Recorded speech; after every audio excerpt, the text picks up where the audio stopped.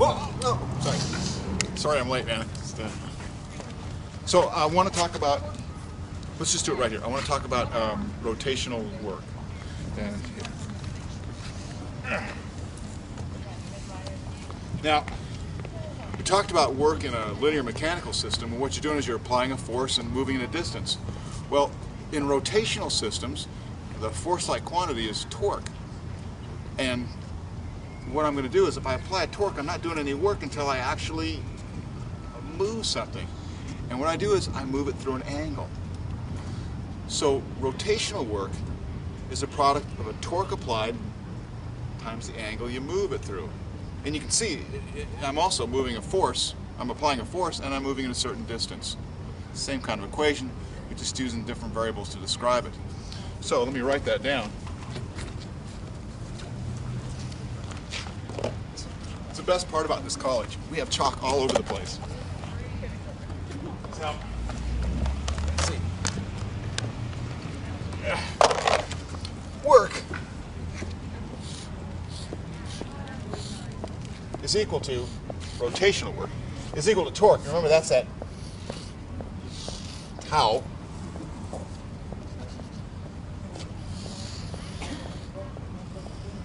times this. This is the angle you move through. It's called theta. It's another Greek letter. All right, so work is torque times theta. It's still going to give you units of foot-pounds, English units, and Newton meters, joules in metric units. And remember that torque is force times moment arm. Now, the units of the angle are different. Theta is your angle. And theta has units of any kind of angle. It can have units of degrees, you know, 360 degrees in a circle. You can use those. It can have units of revolutions. You know, I can move through one revolution, and I can move through 1/360th of a revolution, which would be a degree. Or it can have the most important unit.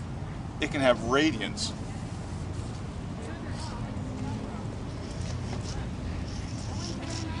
And we abbreviate that with rad. Let me tell you how this works. Here's a circle. And we move. Circle's got a radius r. And if we move through an angle, we'll call that theta.